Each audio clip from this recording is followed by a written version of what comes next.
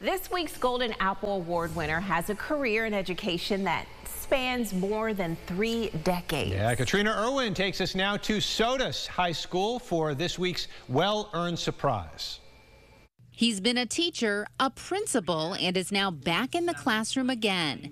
Gene Hoskins started his career in education in 1989 and is still going strong. Gene is just one of the most dedicated, caring, and selfless educator I've ever met. I've known him for well over 20 years now. When he was a teacher, a principal, and now a teacher again. I can't think of anyone who cares more about kids and their success than Gene Hoskins. Mr. Hoskins was nominated by the Martinez family. All 3 kids have been in his class and knew him as a principal. They could see how much he cares about the success of his students. He's a really good teacher.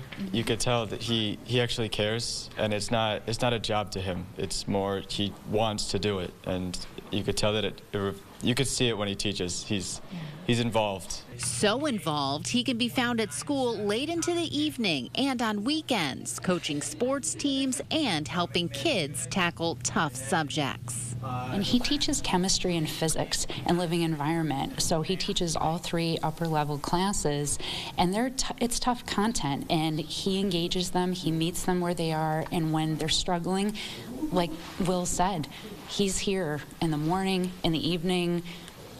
Whatever the kids need, whenever they need him, he's available, and you couldn't ask for a better teacher to receive this award.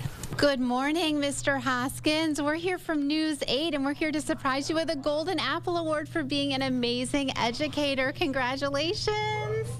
Oh my gosh.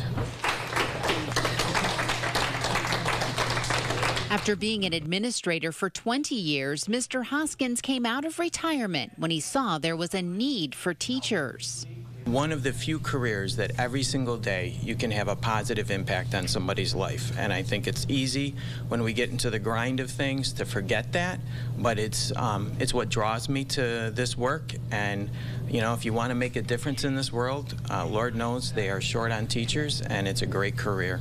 And imagine the difference he has made after 35 years in education, with no end in sight.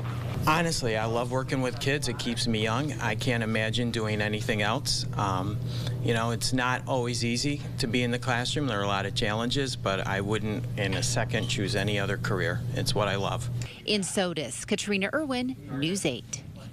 Clearly so deserving. Great pick and surprise there, Katrina, and congratulations to Mr. Hoskins. If you know a teacher that you'd like to nominate for a Golden Apple Award, we do have a nomination form right now at rochesterfirst.com. When you get there, click on the community tab.